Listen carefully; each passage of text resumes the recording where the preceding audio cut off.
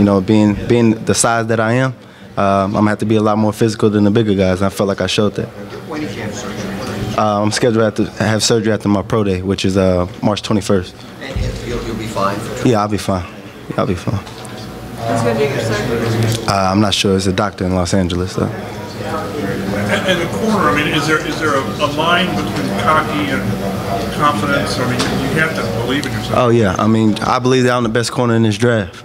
So I could draw the line right there. I'm confident in what my capabilities are on the field.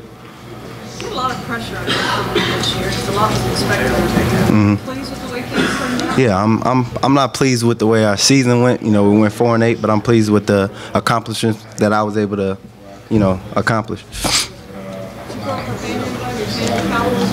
Huh? Were you a fan of the Cowboys? Nah, I'm a fan of all 32 teams right now. In terms of NFL quarterbacks, do you compare or? I like to model my game after Asante Samuel. I feel like his technique, his fluidness, and quick feet kind of match my game, or match his. What makes you the best quarterback? Pardon me? What makes you the best quarterback? I feel like my physicality, my toughness, quick feet, and my ball hawking skills. You know, I led the nation the last 2 years, or led the Big 12 in the last 2 years with 38 passes defended. You know, I had 30 pass breakups and 8 interceptions. So.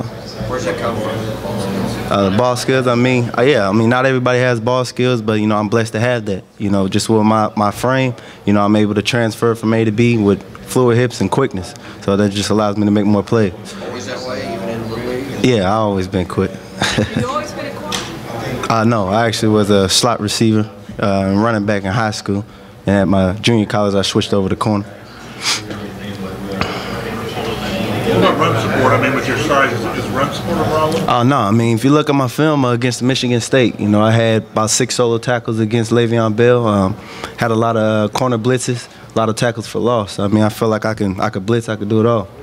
Do you prefer playing outside or? I prefer everything, you know. In a TCR package, we had a lot of variations, you know, playing off man, playing press, playing catch, bail, you know, we do it all.